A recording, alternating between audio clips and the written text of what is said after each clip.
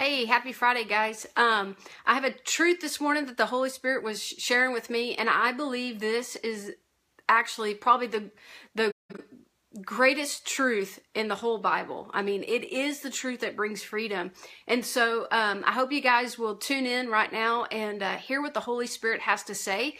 Again, I believe this is the greatest truth. This is the greatest thing I could ever tell you.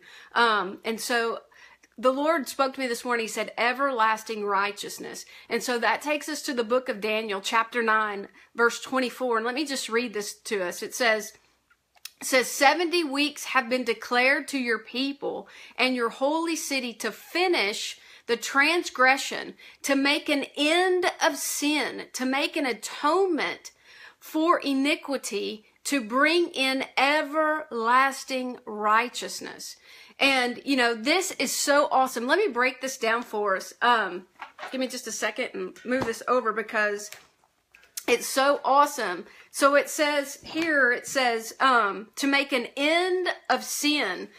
So what does that mean? That means that Jesus, through his sacrifice, he put away sin in his body. Sin was abolished by the sacrifice of Christ and by the satisfaction of Christ's sacrifice in our behalf. And we have been freed from all guilt, all condemnation. Therefore, no charge can be brought against us for sin, nor the curse of the law can reach us, nor any sentence of it be executed or any punishment be inflicted upon us for it. For we have been entirely and completely saved from all our sins through the body of Christ. Isn't that awesome? It says what really stuck out to me is, you know, I know no charge can be brought against us. The Bible says there's no condemnation to those who are in Christ Jesus. But what I love about this, it says, nor the curse of the law can reach them.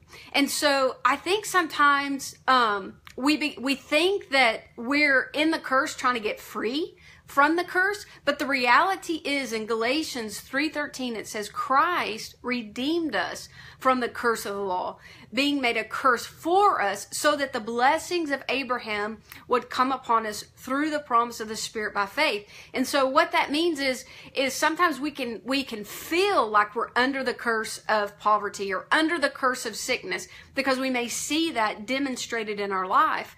But the reality is if we will wake up to the truth that Daniel's prophecy has been fulfilled in Christ, then, and we will wake up to the reality that our sins have been fully atoned for and no charge can be brought against us when we sin in the flesh. No charge.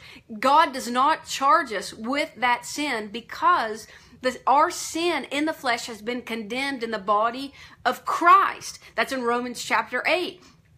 But also, you know, I hear a lot of language in the Christian circle of, you know, being free from generational curses and being free from this curse and, you know, going to God in prayer to be free from this. But the reality is it says in Daniel chapter 9 that prophesying the Messiah, that he would come in and redeem us. He would put an end to sin. He would cancel our sin debt. And thus the curse of the law would no longer be able to reach us and condemn us and pass sentence and judgment upon us. Wow, isn't that awesome? So all those demands that the law places, if you do this, then God will do that. That can no longer reach you when you understand that Christ is the end of that law for righteousness, to give you everlasting righteousness. Oh my God, this is so awesome. It says, here it says, not only to make an end of sin, to make atonement for them, but, and so to make atonement, he finished the transgression. So what does that mean? The transgression, our transgression, was laid upon him and he bore it and he carried away. Therefore, it's no longer seen upon us. Wow. Can you get that? God is not seeing sin on you. He said, I did not behold iniquity in my people. Meaning it was there, but he didn't see it. Why didn't he see it? Because the blood came and brought the atonement, which we know now the blood of Jesus has brought the atonement and has brought in everlasting righteousness, has brought in everlasting redemption. Praise God. And it says, he carried away, it's no longer seen upon us. But here's the also awesome part. Because our transgressions have been fully atoned for in the body of Christ, it says it doesn't have any damning power over you and me as to sentence judgment to us. Isn't that awesome? So where you feel like you're falling short and where you maybe keep falling under captivity, under maybe an addiction, or maybe a sin habit, or whatever that is, a weakness in the flesh. Know, first of all, that God's not passing that judgment upon you for that sin. Why? Because Jesus atoned for that sin, all of it, at the cross. And so that charge is not being laid on you because it was fully laid on him, where he bore the judgment and the wrath of God against all your sin, and your sin has been taken away, and now you stand in the very righteousness of Christ. Praise God. Isn't that awesome? What I love too is what the Holy Spirit was highlighting to me is this one thing. This John 3:16, guys. We all know that scripture. God so loved the world that he gave his only begotten Son, that whosoever shall believe upon him shall have everlasting life. That scripture that we quoted in Sunday school, it's true. Why? How is it so radically true that God gave you everlasting life, everlasting righteousness before him? It's because he loved you. He loved you so much. His mercy and his heart was toward you so much that Jesus came and said, I'm coming to take their place. I'm coming to atone for all their sins. I'm bearing the judgment and the punishment for it so it can be taken away. The reproach can be taken away from my people so they can stand in my place, in my righteousness before you, Father. Isn't that awesome? It says in Colossians 1:13, it says, God, our Father, rescued us from the dominion of darkness, from the darkness of sin, the darkness of the curse, the darkness of what this world would try to wrap us in. God has redeemed us from it, rescued us from it, but he didn't just rescue you from it. He transferred you, so he took you out of that sin, took you out of that sickness and disease, the curse of the law, the demands of the law. He took you out of it, and then he put you into the kingdom of his dear Son. And it doesn't stop there. He put you in Jesus. He put you in his righteousness. He gave it to you as a gift. And then it says, in whom we have, present tense, possession, redemption, pardon, forgiveness. We have our redemption, the forgiveness of our sins. So God is saying, I sent Jesus. He atoned for your sin. I rescued you out. When you believed in him, I rescued you out of that sin, out of that condemnation, out of the curse of the law, out of sickness and disease, out of the reach of that condemning, damning that the enemy had over you. I rescued you out of it, but then I put you in my Son, in his righteousness, where you have redemption, the forgiveness of your sins. And so I believe when we fully understand that we have it, we have possession of it, then we will begin to walk and then see the fruits of it, the fruits of righteousness. We'll begin to see that truth. And so, Matthew 6:33, Jesus says, seek first the kingdom and his righteousness, and all things are added. So, we've read that over and over. I know me, I've read that so many times. And I feel like this morning the Holy Spirit's just drawing that out to us. And so I want to impart it to you today. It's when you believe that Jesus fulfilled the prophecy of Daniel and he was your sacrifice. And in him you have that redemption, the forgiveness of sins, eternal redemption through his blood. and that you stand in his righteousness before God. And when you believe that, then then the reality that the curse of the law can't reach you, you'll live in that, because you're like, it can't reach me because I'm in him, and he's delivered me out of that curse and put me in to forgiveness, into pardon, into healing, into provision, into everything, into the inheritance. And God says, if you'll believe you're righteous by faith apart from your works, God says, then all things are added. See, it's added in righteousness, because we can never earn or deserve our inheritance. Never, guys, never. But simply, if we'll believe and receive the gift of righteousness, then God says, with that robe comes your inheritance. So it's like, if you'll simply believe you're righteous by faith, God just, in that robe, it's like, if you could see yourself, God says in Isaiah 61:10, it says, God has clothed us in a garment of salvation, eternal redemption, and he's draped a robe of righteousness on us. That's Christ's righteousness. And if you could picture on that robe are like pockets, you know, and on that robe, it's healing, it's soundness, it's peace, it's joy, it's provision, it's full restoration, it's all the benefits. Guys, it's all in his righteousness.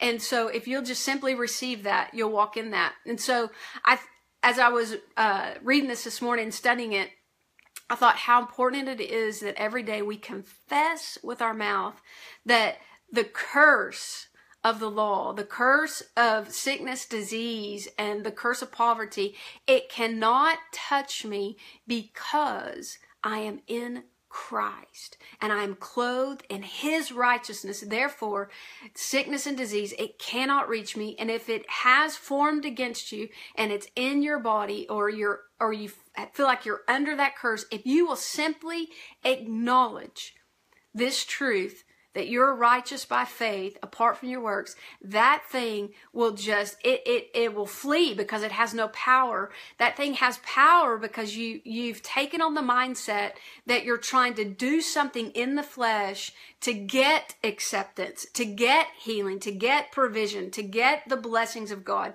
And so that the strength of sin is the law. And so if you will simply acknowledge that God gave you something you could never deserve or earn, and that you have it. You have possession of it today. You have it. Why? Because Jesus purchased it for you. And if you'll acknowledge that, you'll see that sickness go.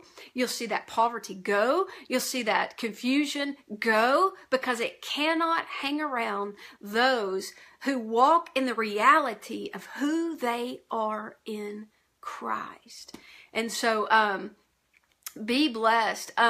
Also, real quickly, those who may be in bondage to an addiction or sin, or you feel like this thing you're trying to get free, but it's just staying. You know, you just get, I don't want to do this. God help me, and you find yourself back in it. I want to speak to you what Paul spoke to the church of Corinth. And in Corinth, the Christians had began to go to the temple and began to prostitute themselves. And so how did Paul address them? I believe this is found in Corinthians. Let me just flip over here real quick and read this to you guys, because it's going to help you, because it's such the truth of what I'm saying to you right now. It says, 2 Corinthians, or 1 Corinthians chapter 6, starting verse 9, it says, or do you not know that the unrighteous will not inherit the kingdom of God? Well, he's not talking about you, because you're righteous. So he's saying the unrighteous, those who haven't placed faith in Jesus, will not inherit the kingdom of God. And do not be deceived. Neither fornicators, nor adulterers, nor homosexuals, nor thieves, no covetous, no drunkards, no revilers, no swindlers will inherit the kingdom of God. And so a lot of times we read this and we go, well, man, I'm in that sin, so I'm not going to inherit the kingdom of God. I need to kind of work to get God to forgive me.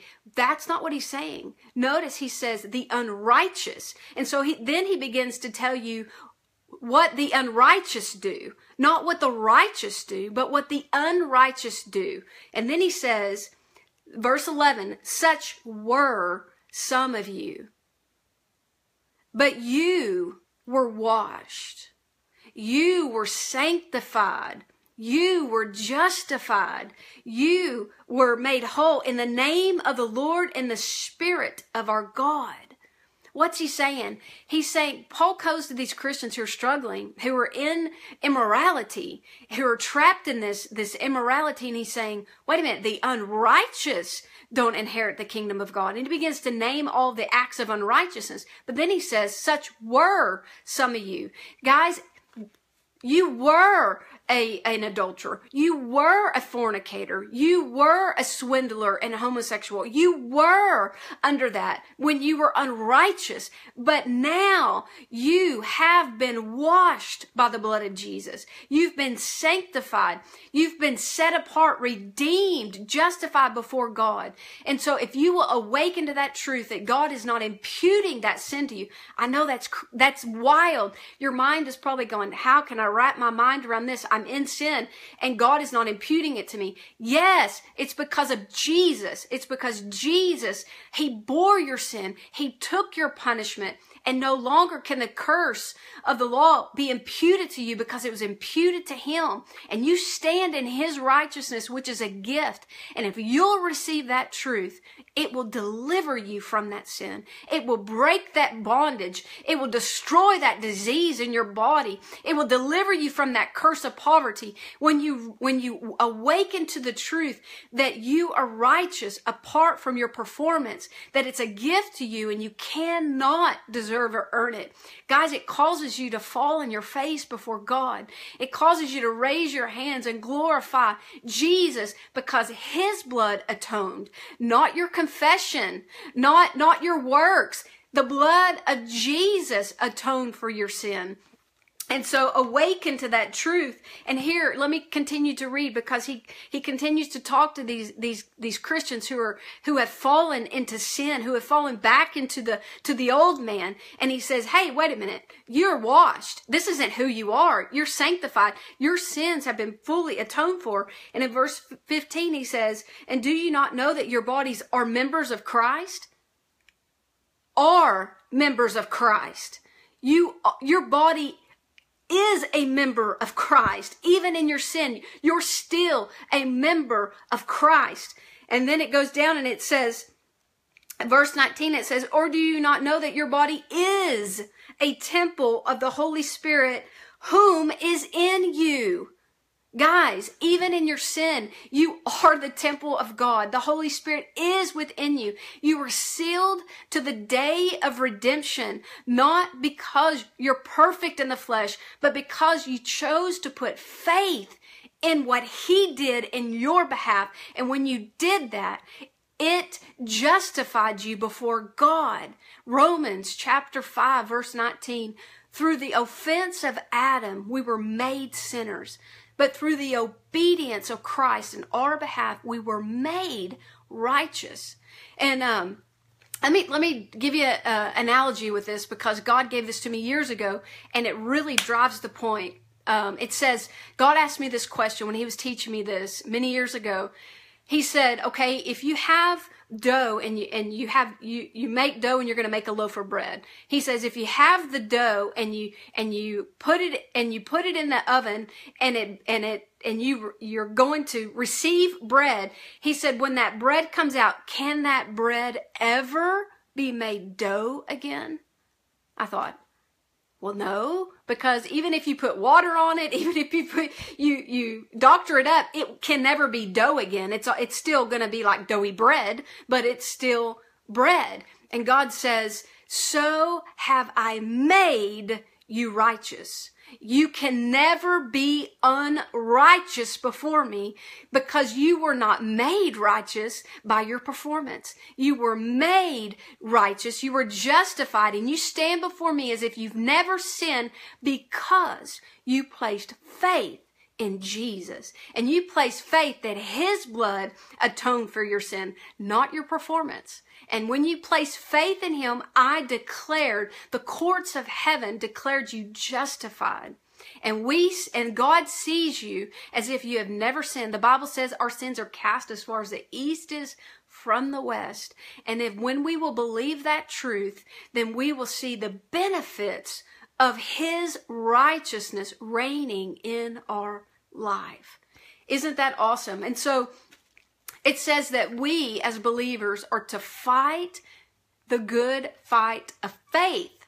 We are not to fight the devil. He's defeated. He's stripped. The Bible says that the law was nailed to the cross of Christ so that the devil will be rendered powerless against us. No longer can he accuse us, because in the courts of heaven we're justified.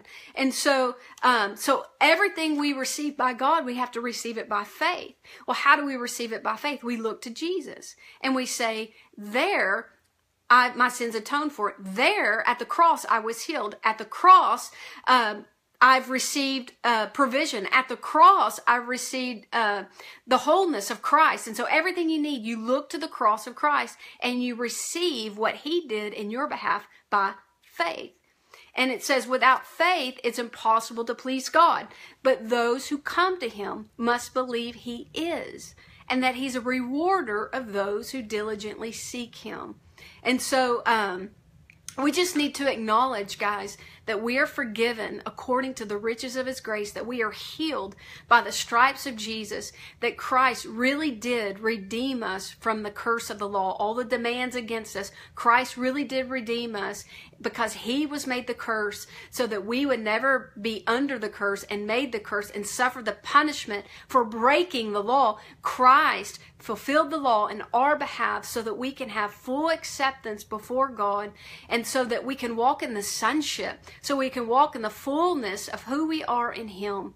And so I just really believe that a lot of people are sick. A lot of people are suffering because they're under this cloud of condemnation. They're under this cloud of, your performance, your performance based, your sin conscious. And God wants to free you from that today. He doesn't want you to be sin conscious. He wants you to be and walk in the liberty and the freedom that you have been fully justified before God because of Jesus.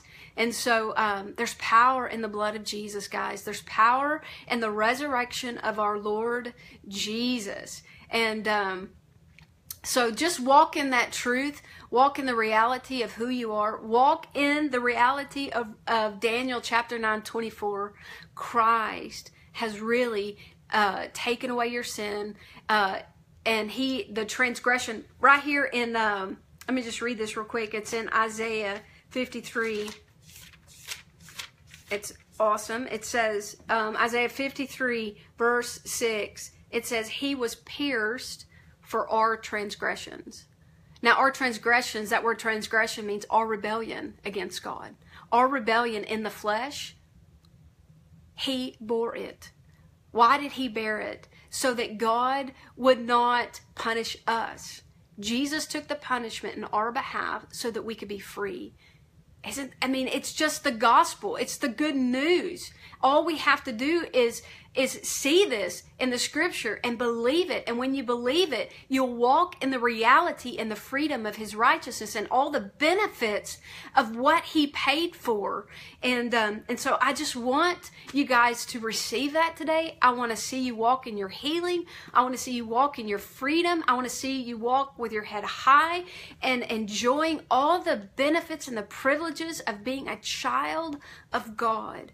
And so, just don't allow any man, don't allow any thought, don't allow anything to come into your heart, into your mind that tries to bring a charge against you that says you're under the curse and now you need to get free. No, Christ redeemed you. You are free. You are delivered. You are whole through his sacrifice. Just acknowledge that and receive that. Confess that. And as you do, I'm just going to agree with you right now. Father, I pray for my brothers and my sisters right now. Father, I pray in the name of Jesus as they simply receive the righteousness of Christ as a gift, and they receive that he bore their sin away and that he carried their disease. Father, I thank you right now. The anointing of the Holy Spirit destroys every yoke of disease, every yoke of pain, every yoke of bondage. I say,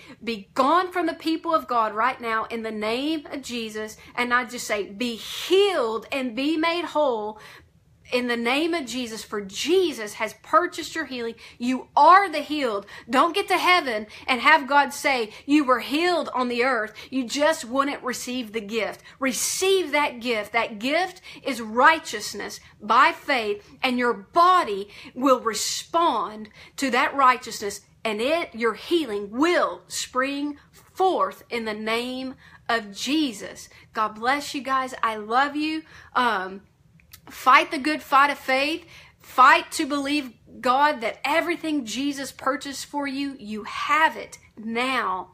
And enjoy that reality as you acknowledge who you are in Him, and ignore the devil, because he's already stripped. He's already defeated. Don't talk to him. Just as he comes to you with a lying thought, speak out your faith in Jesus.